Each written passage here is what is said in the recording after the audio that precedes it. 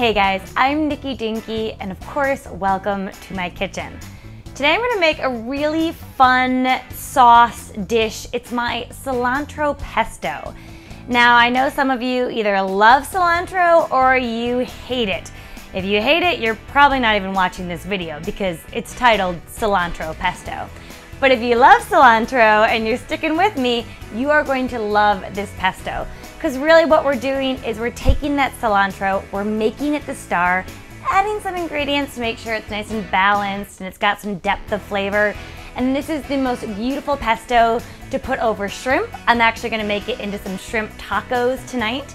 You can put it over pork and grill it up on the grill outside. You can toss it with rice or even just make it into a pasta salad. It's so good, it's so fresh, and I think it's just the perfect summer dish. So stick with me and let's go make my cilantro pesto. Pestos in general are such a great thing because the flavor is so vibrant and yet it's so easy to make.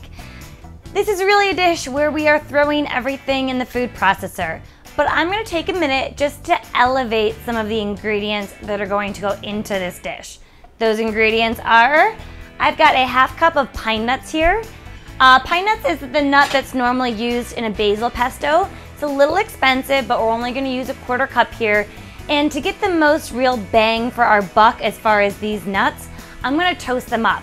I'm just putting them in a dry saute pan. I'm gonna put them over a low heat until they look a little toastier. That'll just really bring out the flavor. And for this cilantro pesto, because it does have that kind of Mexican fresh summer grill kind of flavor, I want to put some smokiness and some grill flavor into it. So by toasting the pine nuts, that's one of the steps to kind of get us there. Also, I'm going to go ahead and roast these jalapenos. Now these are kind of small. If you had one big one, you could go with just one. But I'm going to roast them, get them nice and black. I'm going to steam them in a bag and then take off these skins and take out the seeds and stuff. So we're still going to get some heat from these, but we're gonna kind of mild it out because we're gonna roast it and we're gonna remove the seeds and the ribs on the inside, which is where the heat lives, on that inside. So if you take that out, it's a little bit more of a manageable heat with that great jalapeno flavor. So let me roast these up, let me get these toasted, and I'm telling you, this is the hardest part. Everything else is just throwing it in the food processor. So give me 2 minutes and I'll be right back.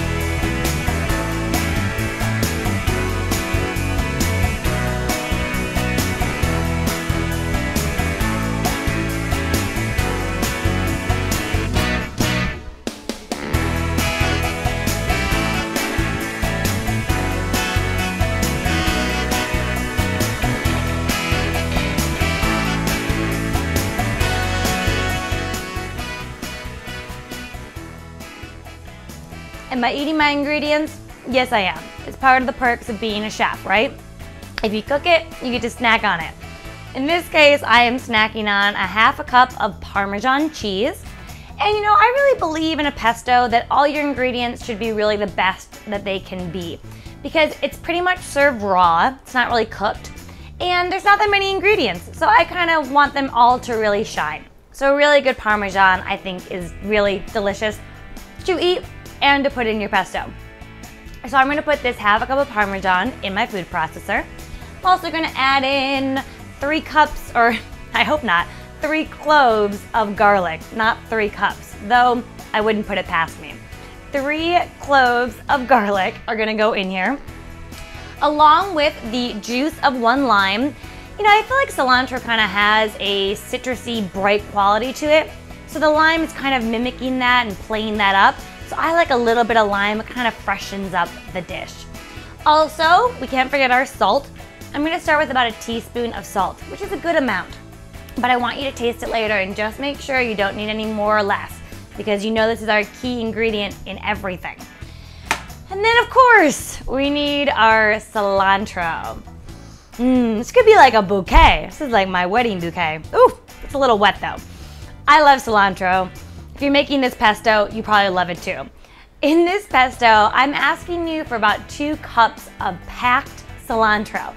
I know that can be kind of hard to determine, how much is that. If you pack it into a cup and you keep on pushing it down, you're looking for about 2 of those. Or you can just take a nice big handful and we're gonna use about 2/3 of this, quite a big amount. So 2 nice big handfuls is about what I'm looking for here. Doesn't have to be exact. I'm sure it'll turn out perfect no matter what. So let me get these ingredients into the food processor. I'm gonna start to puree them up, and then I'm gonna start adding in my olive oil. I'm gonna drizzle it in. I'm probably gonna use about a 1/2 cup.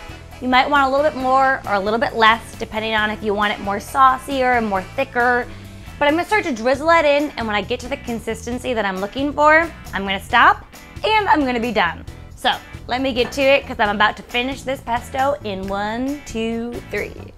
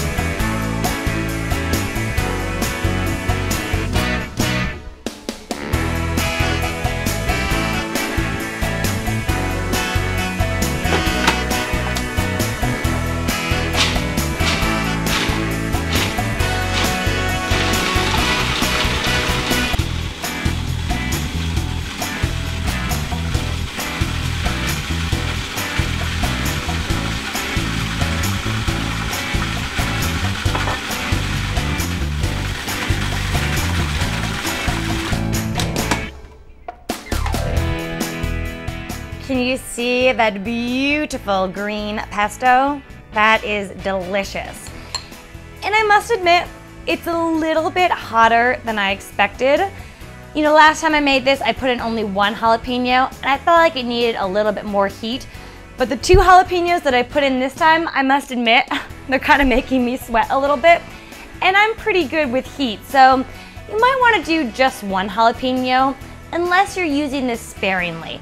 If you're just kind of, using it as a marinade or lightly over meat, then you can probably add in the extra jalapeno and have a little bit more heat. But if you're gonna use a good amount of this, in some rice or pasta or in a dip, you might want to cut back a little because I must admit, it's a little hot. But besides being hot, it's not just hot, it is delicious. It's got such an earthy, grilly kind of flavor, but it's still super light and summery and refreshing. This is your new favorite pesto, I promise you.